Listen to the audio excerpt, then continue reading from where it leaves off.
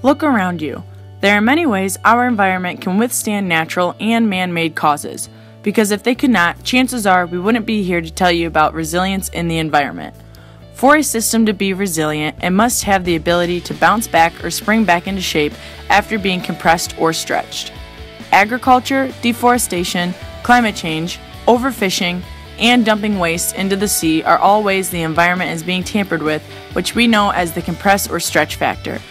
It would take a very long time to get through all the ways that the environment shows resilience, so today you will get to know how one very important part of the environment shows resilience to keep our ecosystems in order. Today, we look at the coral reef. Water covers about 75% of Earth, meaning coral reefs have a big impact on the ocean's ecosystem. An example of resilience in coral reefs is the ability of a coral reef to recover from a bleaching event. Bleaching is when coral hosts lose their nutritional values that help with the process of photosynthesis. Many corals rely on algae called zooxanthellae for nutrient upkeeping. Zooxanthellae provide coral with 80% of their nutrients. The loss of zooxanthellae decreases the amount of light absorbed by the coral tissue, causing the bleaching effect. Now that you know what the compressing and stretching factor is, we will talk about how the coral reef bounces back. There are two ways coral reefs recover from bleaching. The first is the presence of another algae called endothallic algae.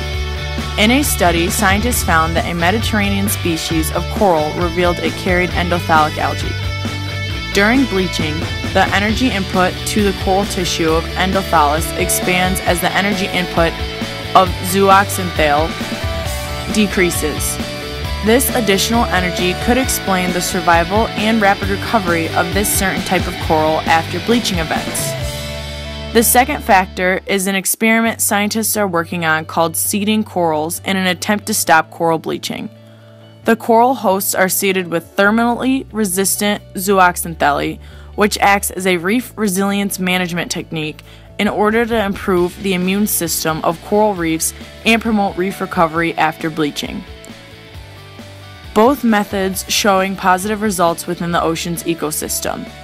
Think of it this way. Coral reefs provide shelter, camouflage, and a food source to aquatic life. When coral reefs are bleached, they no longer provide those things to our ocean's aquatic life. When coral communities are no longer useful, fish habitats have to find a new way to survive and adapt.